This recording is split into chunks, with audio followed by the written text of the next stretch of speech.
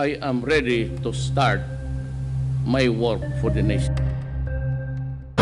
We will vigorously address the grievances that have been time and again expressed not only by the Bangsamoro indigenous peoples and other groups for security, development, fair access to decision-making, and acceptance of identities. Enduring peace can only be attained only if we meet these fundamental needs of every man, woman, and child.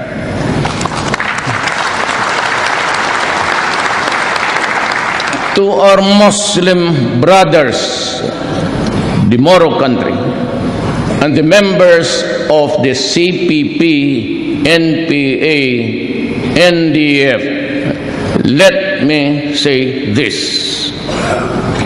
All of us want peace. Not the peace of the dead, but the peace of the living. We express our willingness and readiness to go to the negotiating table. And yet, we load our guns, fix our sights, pull the trigger. It is both ironic and tragic, and it is endless. While we extol the bravery and heroism of our soldiers, kayo, the rebels, do the same for your members and fighters. What I see instead are the widows and the orphans, and I feel their pain and grief, and no amount of cash assistance or the number of medals can compensate the loss of a human life.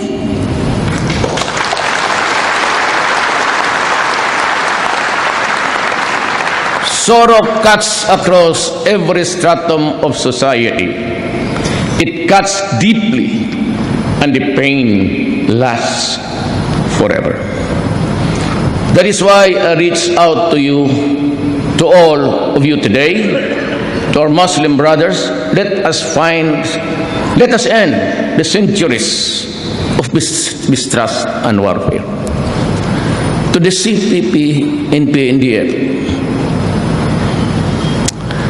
let us end these decades of ambuscades and skirmishes. We are going nowhere, and it is getting bloodier by the day.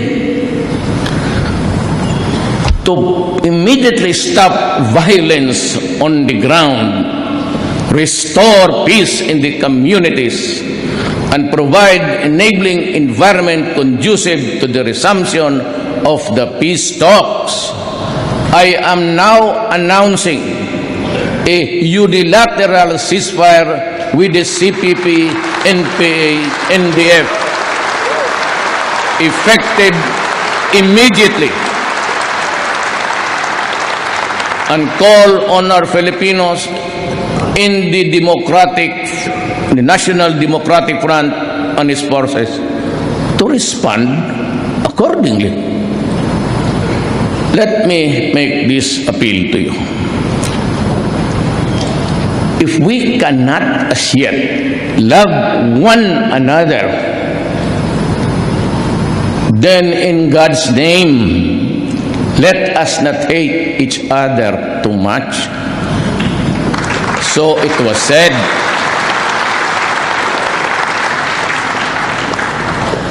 I say the same to you today. We will strive to have a permanent and lasting peace before my term ends.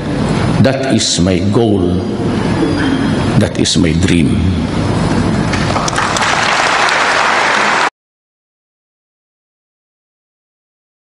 I am ready to start my work for the nation.